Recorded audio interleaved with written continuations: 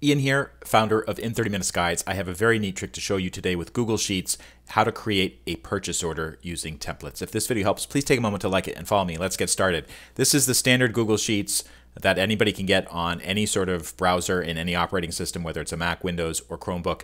At the top, when you open up Google Sheets, you should see a template gallery, and you may actually see the purchase order template there. If not, click on Template Gallery. If you see no templates available, make sure that you're clicking on General. And General is kind of like Google's holding pen for all the templates that they have. And purchase order should be somewhere near the top. And here it is. Now, this is a purchase order that you might use if, let's say, you're getting started with a business, or maybe you're not even running a business, you just need to order something, and whoever is handling the order, whoever with the supplier you're ordering from, they say we need to have a formal purchase order. So this is a really good solution. So your company, you could also just call it your name, but let's say this, just say I'm going to call it, Jim McGovern, Jim McGovern Supplies. Okay, that's the name of my company. Here I put my street number, contact information, etc. It may also be possible to insert an image, like if you have a logo or something. So I just selected a cell, insert. Let's see if image is a possibility. Yeah, you can. So you can insert an image into the cell or insert image over the cells if you have a logo that you can use. I'm not going to do that today. Purchase order. So date here, you would change that. So today is the 11th of 2023. Now, here it says invoice. I would get rid of that. And actually, before we go any further, I think it's a good idea to make a copy of this. So maybe I'm going to call this PO 0001. Okay? Make a copy. So that way the template will remain pristine, because I'm going to do some edits to this. So here it is again, Jim McGovern Supplies. I'm ordering some stuff from some other vendor. So here it says invoice and PO number. You don't need to have both of these here. Actually, what I'm going to do is I'm going to get rid of invoice, because it's not an invoice. PO number, this should be a number that you come up with. And there's a couple ways you can do this. You can just call this like 0001 if you want.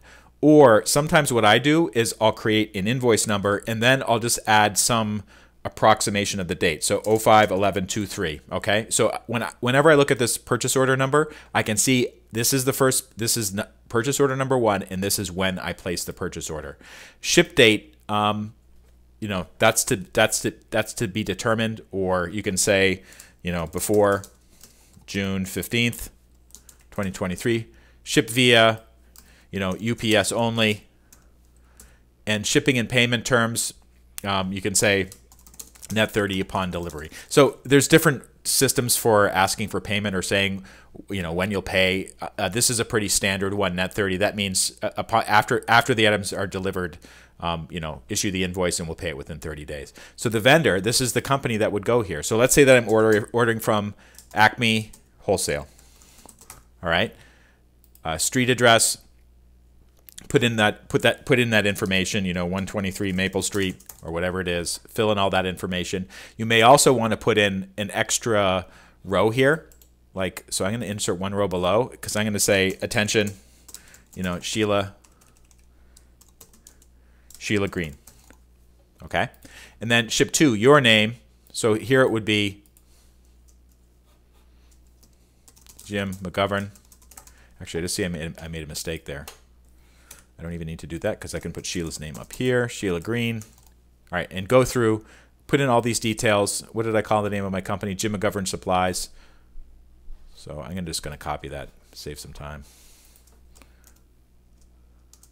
So if the formatting's all wrong, here's what you do. Select this cell, select the copy paint format, and then I'm just going to click the other cell, and there we go. All right. And then here's the items that you would order. So these would be items that you see in the catalog.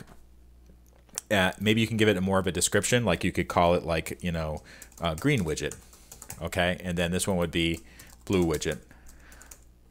You can see that the unit price, so this would be whatever the catalog says. So let's say green widgets are $200, blue widgets are $100. You can change that. Notice how this automatically updates, which is really great. Now, the other thing you may want to do is, let's say that you're ordering more than 2 items. That's no problem. What you can do here is you can add another row above, and then just copy this row.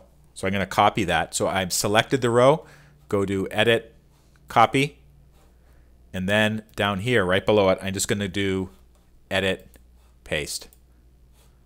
All right, so it's forcing me to use keyboard shortcuts. So what you can do is, if you're using a Mac, you use Control V. If you're using Windows or Chromebook, you use Command V.